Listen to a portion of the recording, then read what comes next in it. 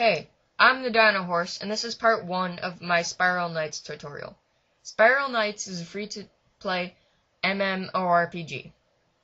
You can get it at Steam, or you can get it at the website, spiralknights.com. I'll put the link below. And you just create an account, download it, and you get to play. The game makes its money on micro or in-game transactions. I think that's about it.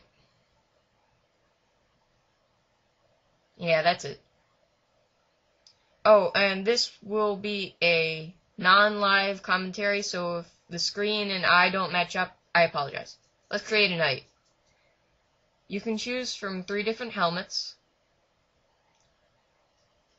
3 different gear types, and 7 different color sets, besides the ones that you see below, the personal colors. You're pretty limited on what your basic appearance is before you start getting armor and stuff. So it may take a while to get something that you're pretty happy with, because sometimes you have to compromise with certain colors or stuff because you're pretty limited. So I'm going to take a few minutes and customize my character here.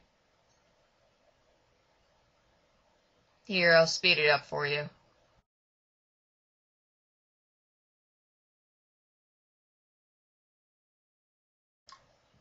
Alright, that's pretty good. Let's name her TheDinohorse. There we go. One more check at the helmets. Nah.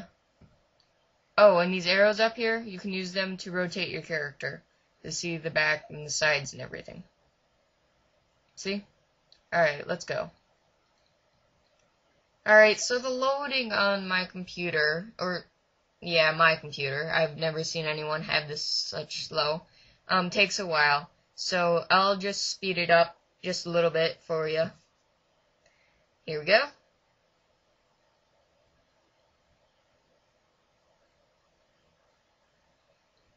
Alright. The basic story is that these Spiral Knights have come to this planet in search of materials and all that, and to fight evil people, I guess. The story's kind of confusing.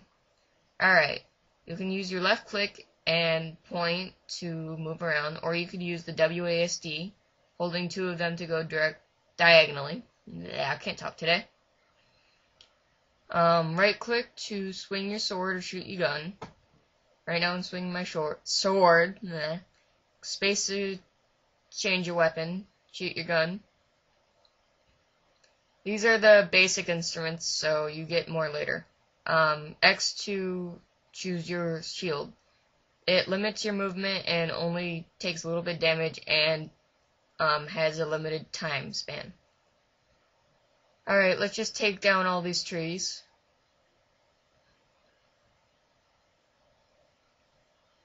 You always want to take down all the breakable items in the level because they may be hiding money.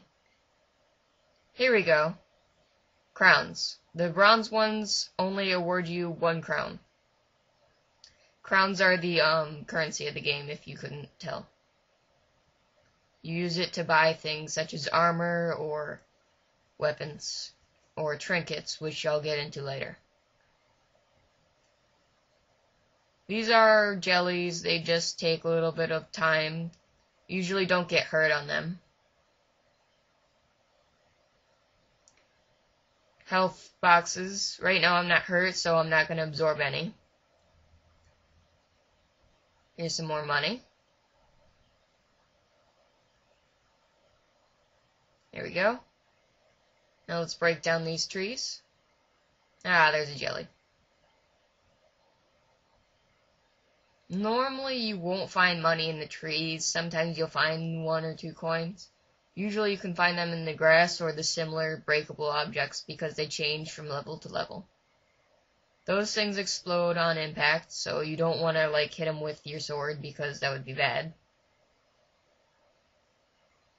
There you go, take these down, destroy these jellies. The little red ring you see around them is the attack radius. Alright, this is your energy bar. The purple numbers is your crystal energy, and the blue bar is your mist. Let's see. Up here is your mini-map. You could tell where you are. Depth indicates something we'll get to later. This is your HUD. This is your crowns, and this is the danger level. This is your health, your weapon, your heat. Remember, space change. And that's where your health capsules go, which you get in later levels. Let's get on it.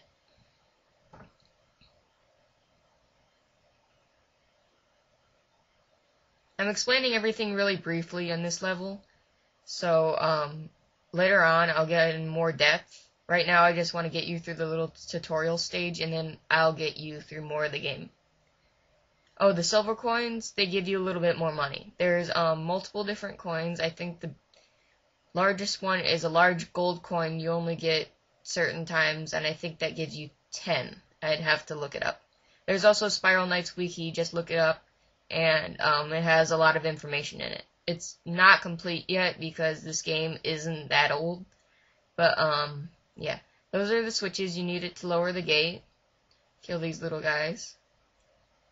If you see little orange dots, that's your heat.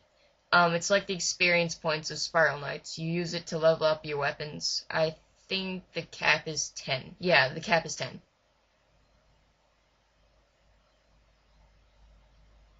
There we go. These are the treasure boxes, as that sign nicely explains. You can find money and hearts in it.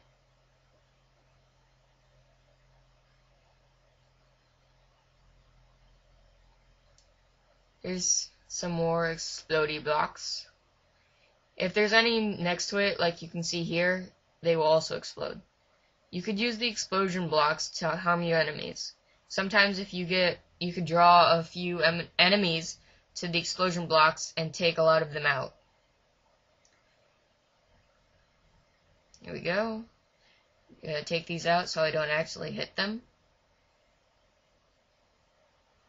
I've had it before where I've just been fighting and then all of a sudden I'm hitting 10 explosion blocks. That's not fun.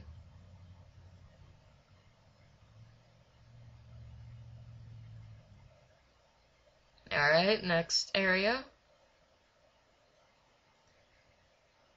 I usually choose not to lure them to the explosion blocks because enemies can appear behind you, and sometimes they'll get too large numbers and then the explosion blocks will barely do a dent on them. Normally you just want to take them out as soon as they appear. There we go.